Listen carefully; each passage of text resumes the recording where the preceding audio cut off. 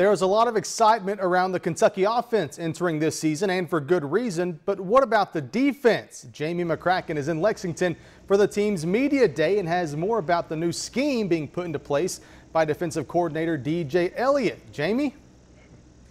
Hey, thank you, Josh. You see these two guys behind me, Bud Dupree, Zadarius Smith. Of course, they're going off to the NFL. Bud going to the Steelers, Zadarius going to the Ravens. So what will this defense look like this year? Well, a new defensive scheme, as you mentioned, is being implemented. It's the 4-3 or the 3-4 by DJ Elliott.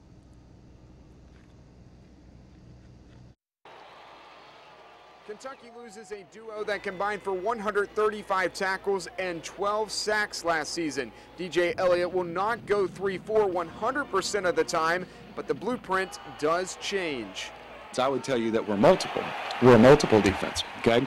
But one thing that I like about 3-4 schemes is that the offense doesn't know who the fourth rusher is. So if you think about it, in a 4-down scheme, there's 4 designed rushers. It's the 4 defensive linemen. But in a 3-4 scheme, somebody else is coming besides those 3 defensive linemen on any given down, and they don't necessarily know which one it is. The Wildcats ranked 11th in total defense in 2014. They did force 23 turnovers, but gave up an average of 31 points per game. As for people who say the defense is the weakness, I hope they don't believe that. We're gonna bring it this year. Defense, I think, is a lot better. Probably the best defense I've been on. I feel like we got so many sound players on defense. So. The vision is to have quickness. It's hard to replace 2 NFL guys. Perhaps a 3-man front, though, can stop SEC teams running all over the Cats.